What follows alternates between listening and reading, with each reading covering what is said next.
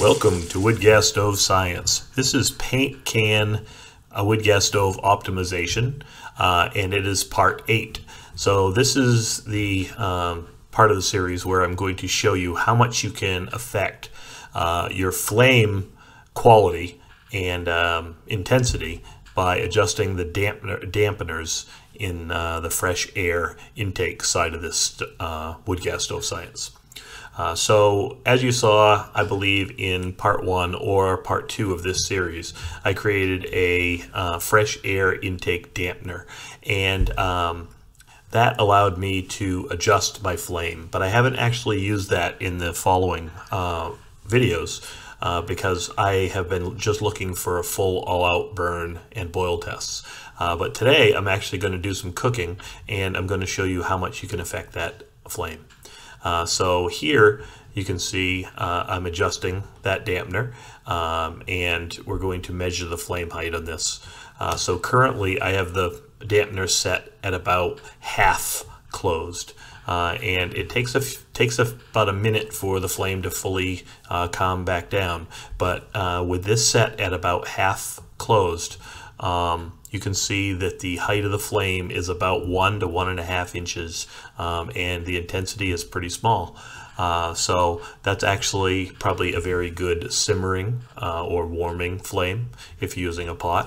And here you can see that I just opened that up, and you can immediately see the flame starting to intensify and getting a lot thicker and higher. And then when I move the scale over to the stove and take a look at this, the flames are actually 3 to 4 inches above the top of the pot stand. So this is definitely an all-out burn for boiling water as fast as possible and getting your griddle up to very nice high temperature. So here again, this is a comparison of this same burn that you just saw, and on the left you'll see it has a full open fresh air intake, and on the right it's a half open fresh air intake. And you can see by looking down in the top, on the right the flame is much calmer, much lower in the pot stand, and here from the side you can definitely see how much higher the flame is coming out of the full open fresh air intake side.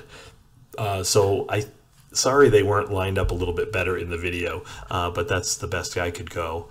So this part of the video is me actually cooking some food, and so I know that 1 cup of wood pellets in this stove lasts about 21 to 23 minutes, and I didn't think that was going to be long enough for me to cook a full meal. So I put in 1.5 cups of wood pellets and just a little tiny bit of liquid heat in the yellow bottle. And I started it up. In about 5 to 5.5 minutes, the flames were nice and strong. So I put on my first course. I was heating up water, boiling water, so I could have a cup of tea. So I did that immediately, right out of the gate. So at this point, it had been burning for about 11 or 12 minutes. Now that I have my tea, I'm just melting some butter. I'm going to cook up some eggs. Now eggs are relatively simple to cook as long as your heat isn't too high. So after boiling the water, I reduced the fresh air intake down to about half throttle. And you can see it's melting and boiling the butter nicely. And it's cooking these eggs relatively quickly. But like I said, it's really pretty simple to cook eggs as long as you're not too hot. So anybody can do this. So usually if I'm camping, I won't use sunny side up or runny eggs. Usually I'll try to cook them all the way through because most of the time I don't have really good cooling, so I like to make sure that if they are going a little bit bad in my cooler, that I don't really get a stomach problem from them. So you'll see when I flip these over, I'm going to pop the yolks, but right now they look beautiful. I would love to eat them just the way they are. You can see I just closed off the damper a little bit more because it was still a little bit hot. I can close it up just a little bit more if I need to, but as you can see, I won't need to close that up. So now that I've popped the yolks, I just let it sit for a few minutes. And now that I'm getting ready to start my second or my third course. So here we go. I'm going to just flip these eggs over for the second time, just to make sure they're all nice and cooked all the way through and the yolk isn't runny at all. Now, one thing I forgot on these was my salt and pepper. It sat right there on the table next to me, and I never used it, so these eggs are probably going to be a little bit bland. But I'm sure my next course of the meal is going to be much, much better. So here we go. It took about 5 minutes or so to cook these eggs.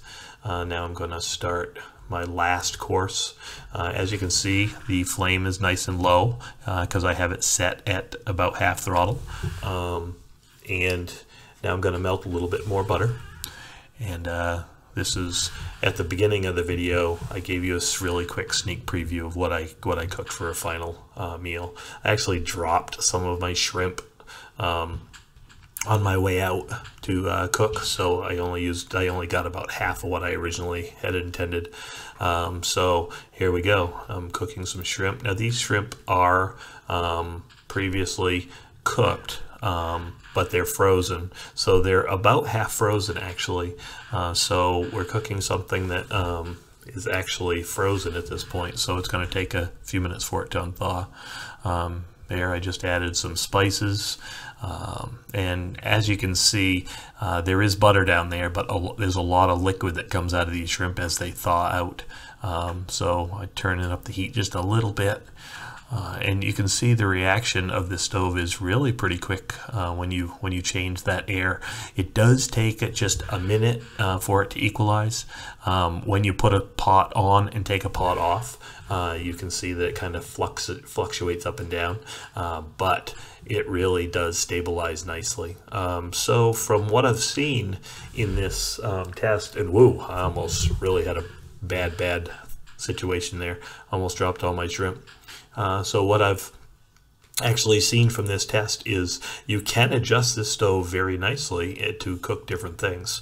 I think next weekend I'll probably cook a burger. I don't think I'm going to video it, but I'm going to probably cook some burgers out here and see just how long it takes to cook burgers on this. So these shrimp were fantastic. As you can see, this is about 23 to 24 minutes in. I still have plenty of fuel left in my stove and plenty of heat, and I can turn this all the way up to a wide open throttle and again boil water, which you're going to see me do that in just a few minutes. At this point, the shrimp are starting to brown up on the outside. They're fully heated all the way through, and they smell delicious. I'm going to add a few more red pepper flakes and a little bit more spices to it, and now I'm going to get ready to serve myself. As you can see, they are looking fantastic. This is probably going to be my last video on the paint can stove. I'll probably be starting to look at a larger stove. I'm looking at something that will probably hold about 4 to 5 cups of pellets, and something that'll burn a much longer time. So it may end up having to have a center stack going up the center of the fuel, and there's my lunch. So just so I can close off that pyrolysis zone. So there you saw that I finished my lunch off, and what I'm going to do next is add a little bit of water to it, put the cover on it, put it on full open damper, and boil this water to help clean out my pot. If I have spare water, I always do this. Here you can see it's about 31 minutes and we've got a boiling water inside that pot. So like I was saying, this is probably going to be the end of this. If you guys would like a build video with sizes and information about how I built this, you can leave the comments about what you'd like to see, because if people would like to know exactly how to build this, I will do a build video on it. But if not, I'll probably move on to, like I said, a much larger stove. There's been quite a few people, quite a few subscribers that have asked for larger stoves, and there's been actually one that asked for a smaller stove. So I'm going to explore both of those options, and we'll see what I decide to do for next week's video. So again, thank you again for joining me on these videos. Goodbye.